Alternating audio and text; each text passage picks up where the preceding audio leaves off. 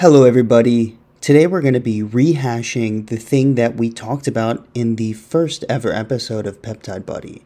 And this is Andrew Huberman's favorite peptide, Sermorelin. So he talked about it on the hilarious podcast Flagrant 2 with Andrew Scholes and Akash Singh. And he's the host of the Huberman Lab. Andrew Huberman's a neuroscientist. Really interesting speaker. I like a lot of what he talks about in terms of optimization. And today we're kind of going to go through it. I did some more research, and since it was my first video and had terrible sound quality, I figured we'd give it another go. So, pathway and a plug. So we'll start with the plug.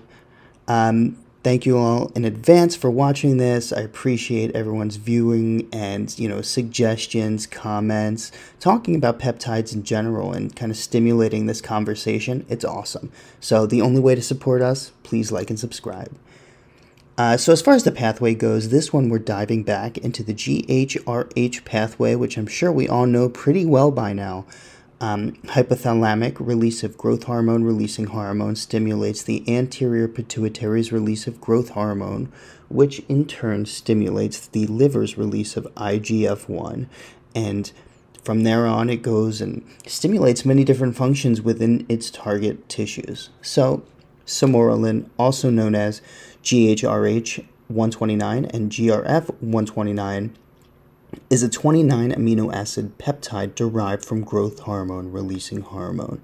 So if you do, your own research on the peptide, if you want to actually see articles, a lot of it isn't under kind of this brand name, Sermorelin. It's under these other titles, GHRH 129, GRF 129, and sometimes they target or talk about the amino group, the NH2 at the end. So Sermorelin is one of the many GHRH receptor agonists, and it's not just a treatment for children with growth hormone deficiency, or it wasn't just that, but it was also used as a tool to diagnose such a deficiency and kind of confirm this diagnosis. So in 1997, that's when they started using Sermorelin for growth hormone deficiency, and you'll see a lot of the research on the topic is kind of done back then. It was discontinued in 2008, not for safety concerns or anything like that, but manufacturing issues out of all things. All right, let's get to the research. So, as you'll see, research in the field of peptides that increase growth hormone, the subject of many of these videos, is tough to find and tough to analyze. There are articles showing different outcomes, and we know so little about the topic because of its breadth. So, for instance, the role IGF-1 is probably involved in, it's a lot more vast and a lot more detailed than people can tell you at this point.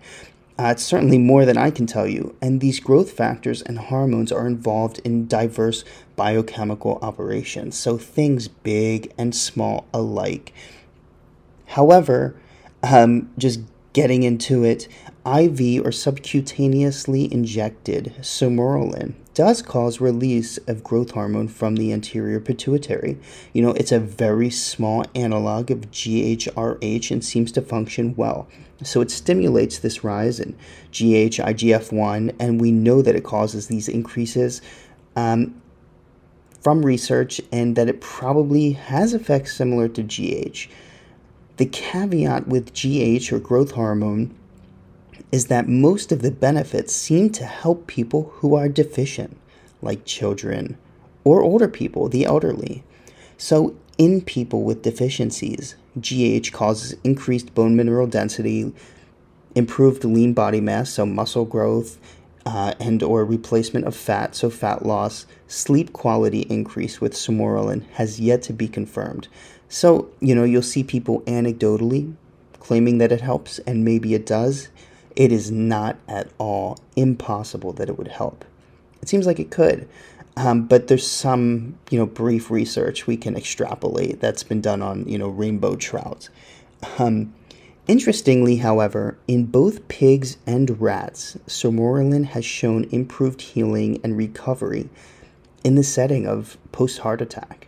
So it's improved heart function and helped to repair the wounds, inflammation, and cardiac remodeling. So this is kind of similar to You'll read that there are heart-healthy effects of growth hormone, and I imagine it's similar to what we found here.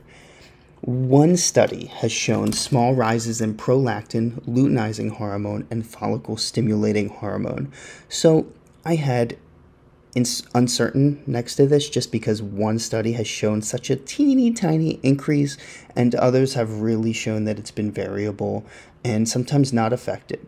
Just like some studies have shown that lean body mass wasn't changed, but with the caveat that body fat wasn't explicitly measured. So as usual with these things, more research has to be done. Let's get to the last part, risks. Sermorelin seems to be pretty generally well tolerated. Of course, there may be injury or irritation to the injection site.